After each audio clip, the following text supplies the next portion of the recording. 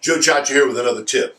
You know how when you're in a house and you're visiting with somebody and you tell them that they need 10, 12, 15,000 worth of coverage for their final expense? Have you thought about going online or driving by your local funeral home and getting a general price list, a GPL?